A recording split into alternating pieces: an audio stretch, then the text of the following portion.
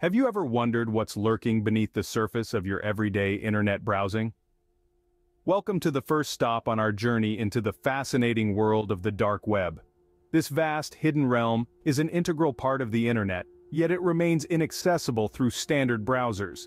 Picture the internet as an iceberg. The tip of the iceberg, visible above the water, represents the surface web. This is the part of the internet we all know and use daily. It's where we scroll through social media, read news articles, and shop online.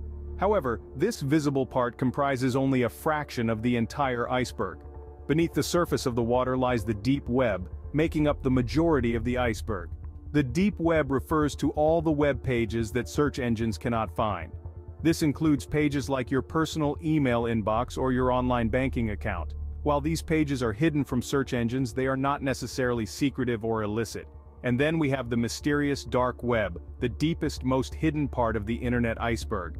It's a part of the deep web, but it's distinguished by its requirement for special software to access, like Tor, which allows users to remain anonymous and untraceable. The dark web is often associated with illegal activities due to this anonymity, but it's not all nefarious. It also provides a platform for whistleblowers, activists, and those living under oppressive regimes to communicate safely. So, the internet is a vast, complex iceberg with three distinct parts: the surface web, the deep web, and the dark web.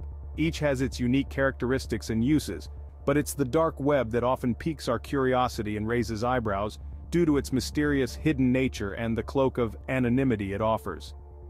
So, if you're curious to find out more, come along as we delve deeper into the enigmatic world of the dark web.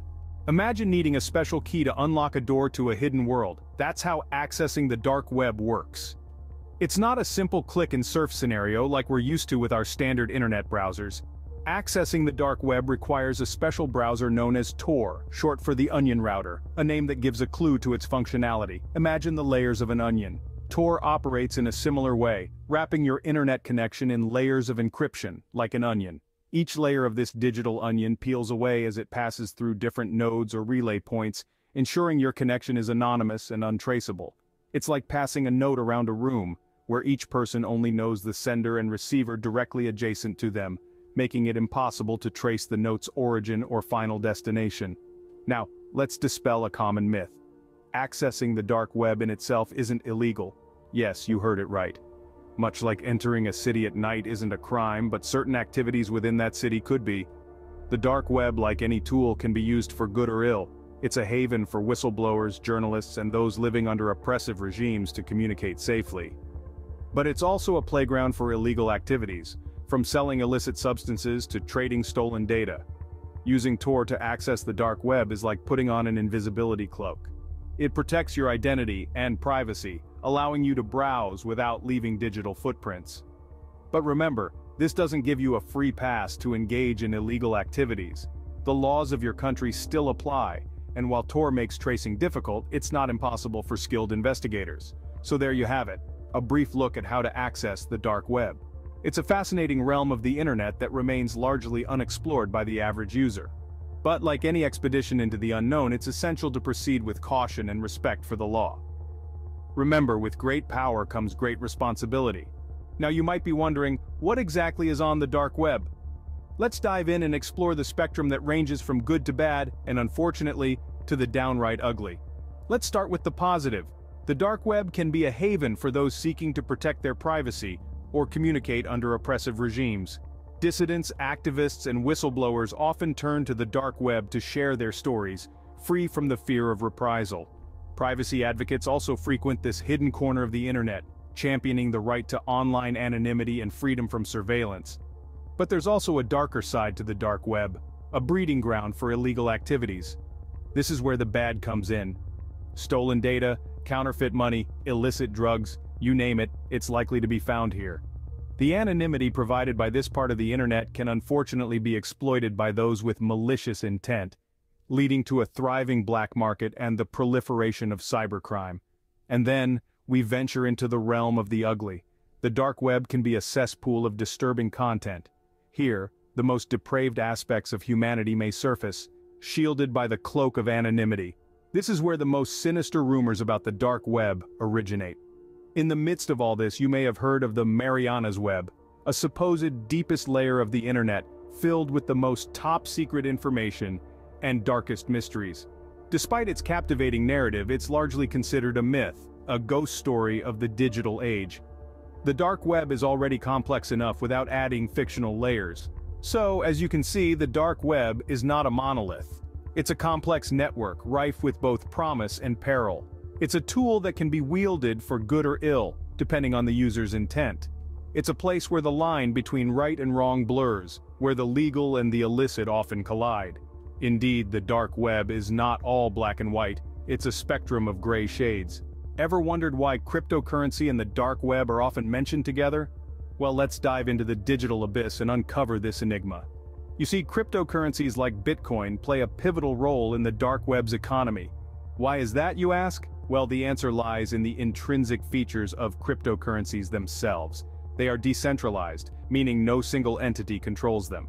This decentralization makes it hard for authorities to track transactions, making it a preferred choice for those who value their privacy or are involved in illicit activities. Cryptocurrencies operate using a technology called blockchain. This technology records transactions across many computers to ensure the record can't be altered retroactively without the alteration of all subsequent blocks. This guarantees the immutability and transparency of transactions, while also providing a certain level of anonymity. Bitcoin, the most well-known cryptocurrency, is commonly used on the dark web, but it's not the only one. Other cryptocurrencies like Monero and Zcash offer even greater privacy. Their complex algorithms hide the sender, receiver, and transaction amount, making them virtually untraceable. But it's not all cloak and dagger. Cryptocurrencies also serve legitimate purposes on the dark web.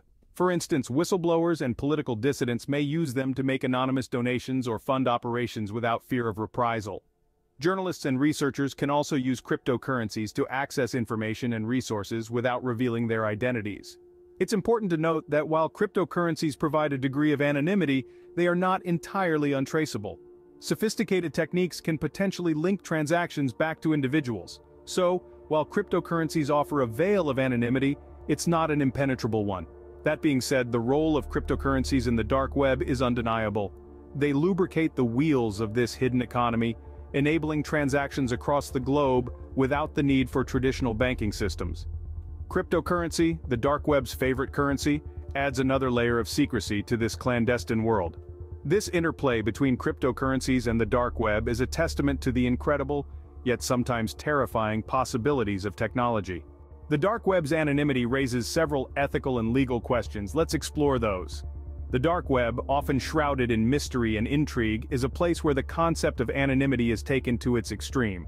This complete anonymity has profound ethical implications. On one hand, it can be a powerful tool for ensuring freedom of speech and privacy. In countries with oppressive regimes, for instance, the dark web can provide a lifeline for activists and dissidents, allowing them to communicate without fear of reprisal. Similarly, it can also protect individuals who might otherwise be targeted for their views or whistleblowing activities. On the other hand, the veil of anonymity can facilitate illegal activities, from the sale of illicit substances to the distribution of harmful content.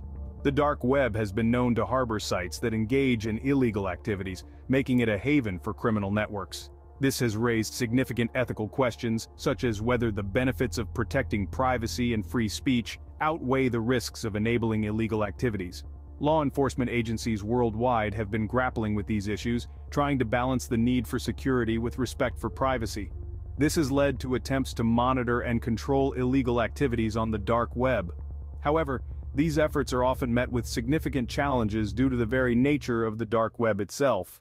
With users adept at maintaining their anonymity and sites frequently changing their locations, it can be like trying to catch smoke with your bare hands. Moreover, these attempts at regulation raise further ethical questions. How far should law enforcement be allowed to go in their surveillance? Is it ethical to infringe on someone's privacy in the name of security? These are not easy questions to answer, and the debate continues to rage on. In conclusion, the dark web is a complex and intricate web of ethical and legal dilemmas. It is a place where the struggle for privacy and freedom of speech collides with the fight against crime and illegal activities. The dark web remains a legal and ethical battleground, a tug-of-war between privacy and security. If you're planning to explore the dark web, it's essential to know how to protect yourself. Navigating the dark web isn't like a leisurely stroll through your favorite social media site. It's more akin to venturing into a digital wilderness, with all the potential risks that entails. But don't worry, with the right tools and a healthy dose of caution, you can mitigate these risks. Firstly, your journey into the dark web should always begin with a virtual private network, or VPN. This tool masks your IP address, making it difficult for anyone to trace your online activity back to you. Think of it as a cloak of invisibility in the digital world. However, not all VPNs are created equal. It's crucial to choose a reputable provider that doesn't log your activity. Next, you'll need a secure browser. Many dark web explorers opt for Tor, a browser designed to protect your anonymity by bouncing your connection through several servers around the world. This multi-layered approach obscures your digital footprint, making you harder to track. However, remember that even the best tools can't fully protect you if you're not careful. It's like having the world's best lock on your front door but leaving your windows wide open. Don't download anything from the dark web, don't click on suspicious links, and never, ever provide any personal information. Also, be mindful of legal implications. While it's not illegal to browse the dark web, engaging in illegal activities such as purchasing illegal goods or participating in malicious activities is still against the law. The cloak of anonymity the dark web provides isn't foolproof, and law enforcement agencies have ways of tracking criminal activity. Lastly, discretion is key. The less you interact, the less risk you expose yourself to. It's best to observe and not engage unless absolutely necessary. Remember, safety first, even in the virtual world. The dark web can be a fascinating place to explore, but just like any journey into the unknown, it's essential to venture forth with caution and the right tools at your disposal. As we conclude our journey, let's recap what we've learned about the dark web. This murky and mysterious part of the internet is not for the faint-hearted. It's a place where anonymity is paramount and where the conventional rules of the internet often don't apply. We started off by peeling back the layers of the dark web, revealing it as a hidden underbelly of the internet that is often misunderstood. This isn't your everyday internet. It's an encrypted network where both the good and the bad reside. We then talked about how one can access this clandestine part of the internet. Remember, it requires special software and a dose of caution. Although it's not illegal to browse the dark web, what you do there can certainly cross legal lines. And speaking of legality, we delved into the good, the bad, and the ugly aspects of the dark web. It's a place where privacy is respected, which can be a haven for activists and whistleblowers. But it's also a breeding ground for illegal activities, from drug trading to cybercrime. Then we connected the dots between the dark web and cryptocurrency. The anonymous nature of digital currencies like Bitcoin makes them the preferred mode of transaction on the dark web. However, this connection also contributes to the negative perception of both the dark web and cryptocurrencies.